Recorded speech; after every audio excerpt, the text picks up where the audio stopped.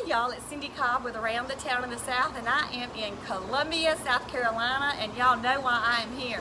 Two reasons. Hootie and the Blowfish concert tonight, and it's also Friday and Saturday.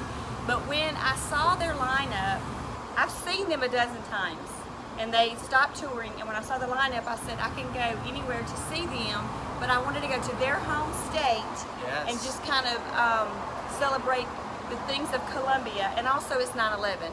So one of our friends, one of our mutual friends, I reached out to him because he lives here, Jay Terrell, and I said, who do I need to do a vlog story with? And he said, Mike Wine Guy. And I said, Mike Wine Guy? So I looked him up and I started, seeing what he was about. I have not really, I don't know very much about him. I know he has a podcast, I know he is a wine, he sells wines, he's your wine rep. Gotcha. And we're at the Black Rooster, which is a new restaurant. We're on their rooftop that overlooks downtown Columbia, which is absolutely beautiful. So thank you for joining me. Yeah, thank you for asking me. I'm so excited. That's the hospitality of being a Southerner. Oh, just sitting down and enjoying it? Well, I reached out to you and I said, would you do it? Well, of course, it seems fun. Yeah, it is fun, but I want to know, in the area that you're in, tell us a little bit about you, what you do, and what led you to do these podcasts. Oh, okay, great. So I started in restaurants. I've always been in the restaurant industry. I came to Carolina for the Gamecocks, so I went here to college in 2001. Am I loud enough? Yeah, you can go a little louder.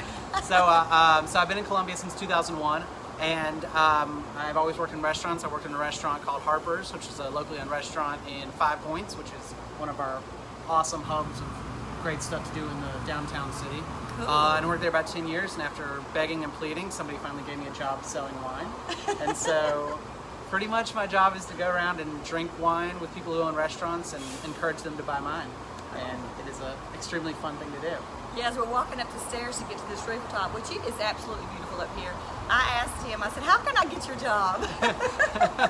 He said, you can't. I said, you got to beg? I don't know. There's a lot of hard work involved in it, but it's an extremely fun job to be able to do. And so we're at Black Rooster, so if you live in Columbia or you come to Columbia, check it out. We're on the rooftop bar because I thought this would be a great place to do it. You can't see too much of it, but it's a beautiful view of the city. So this is your Bay Street Bridge, and going straight to downtown, and you can see the top of our State House right there. Oh, awesome. And this is awesome. So the podcast is something I started doing recently. So basically, one of the other perks of my job, if you're really into wine, you'll really enjoy this. Is maybe once every couple of weeks, I have somebody who's really closely involved with the winery, whether it's a national salesperson or like this week's is David Adelstein, who's actually the winemaker and one of the icons of the Oregon wine scene. Every once in a while I get to meet them. I'll have them in my car. I'll drive them around to show off to the different accounts and taste wines with them. And they always tell me these great stories that I try to scratch down and say, oh, this is a story. All right, every time I try this wine, make sure I can relay it. And it's so much better when I can just record it. So I just popped on the cell phone. It's not great quality. I don't edit very well, but you can hear the real people telling the real stories, and I think that's kind of fun. So where would they go watch your podcast, and what's the name of it? Thank you. It is, so it's just a listening podcast. I haven't quite got into the video side of it yet, but it's called Ride Between the Wines. Ride Between the Wines. Think of Read Between the Lines, but it's Ride Between the Wines. How cool is that? Because it's usually in my car, so I'm driving from account to account. But Spotify, Apple Podcasts, Stitcher, Google Cast, all that kind of stuff. How cool. Thank you. He has a Facebook page, and it is his personal page, but you can follow him. I saw his page, and you can see a lot of his, I know you post some of the links to your podcast and other things too. He's not going to friend you if he doesn't know you, more than likely, but he will let you follow his podcast. It's really cool. Well, I can't wait to get in my car and listen. I love doing this because I get to find out, then I get to go listen. The one thing I didn't want to do is know everything. I want to be surprised. So let's be surprised for just a minute. Okay. If you're a visitor or you're a tourist and you come to Columbia, South Carolina, what would be the one place that you would tell your friend they'd have got to go? So everything that I do in Columbia is very food and wine based. So that's right. I feel like I would have to recommend a restaurant, and we have so many amazing restaurants. I would say one really cool bar that's, if you want to go to like a divey bar, the Wig is it's an underground bar. Oh, it's right by the State House, and I just think that's a cool little spot to kind of see something that's a little bit different. But we have so many great things here. Like, so the owner of this restaurant, Christian Yemi, the other restaurant he owns in town is Bourbon. And Bourbon is actually right by Wig, and that is, I don't know, it's not fine dining, it's just a very cool feel for a bar. They have a huge selection of whiskeys, obviously, as the name would tell you, and I think that's a fun place to go. But we, you being newer to South Carolina, I'll say. First time I've been in the whole state or Columbia? Not the whole state, just Columbia. Well, I was going to say, in the state, I think Charleston gets all of the acclaim, the touristy, the great restaurants, but the number of great restaurants, you can look right across the street.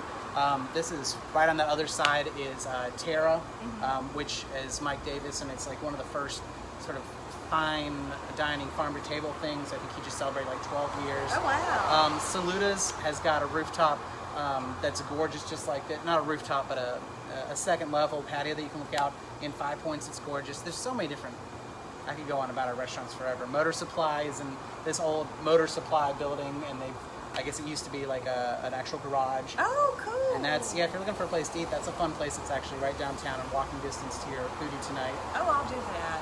So tell me this. I love Pinot Noir. Okay. That's my favorite wine.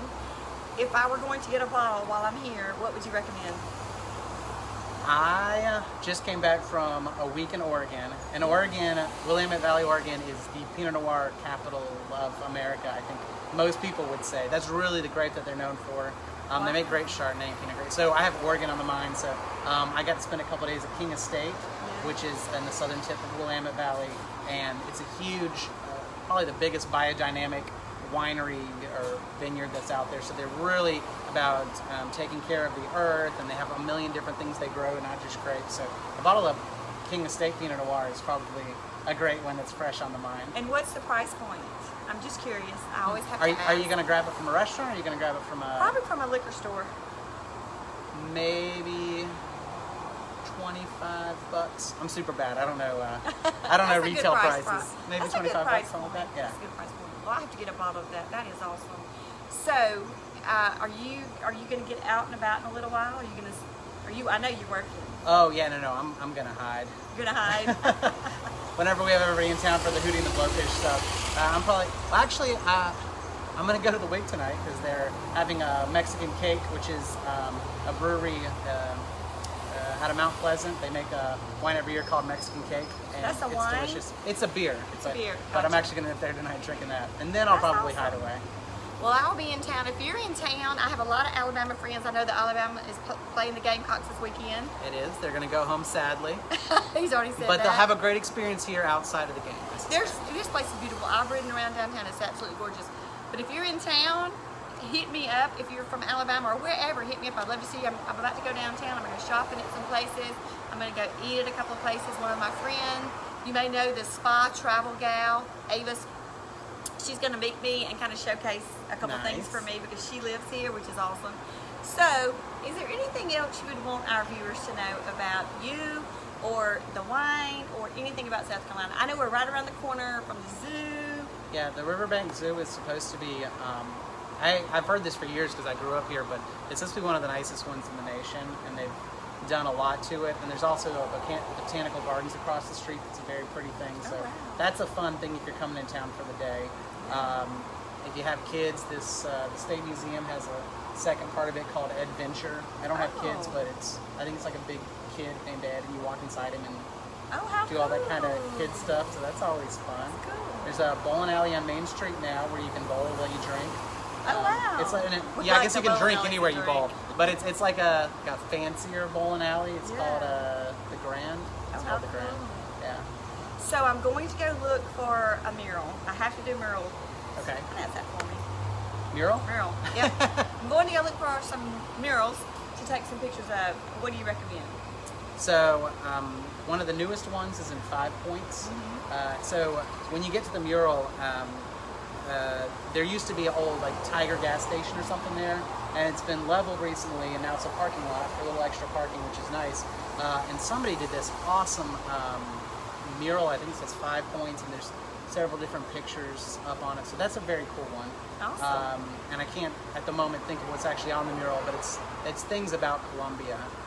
And then when you think about murals in Columbia, the other thing that comes to mind is a guy named Blue Sky, or I think he goes by Wild Blue Sky now. But he is painted all over the state. I mean, I'm from Sumter, and on the way to church every single week there was this big beach painting that's on this huge mural on the side of this building, and that's like the first blue sky, and I grew up seeing it. And you get here, it's this, I guess it's this hub. So if I were going to pick one of those to see, it would be Tunnel Vision. And it's a big tunnel. It looks like it's a tunnel, and then in front of it, in the same parking lot, there's a huge fire hydrant called Busted Plug. And so you kind of get one of his sculptures, I guess, and one of his murals. So I would head over that way. How cool! That's exactly what I'm going to do.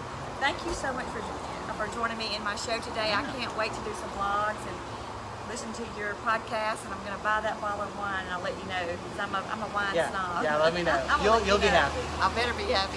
Well, look, we want to thank the Black Rooster for letting us host our show in their restaurant today. Thank you so much, Miss Mike Wine Guy. Yes, it's pronounced that, and it is that. So when you type that in, you'll be able to find him.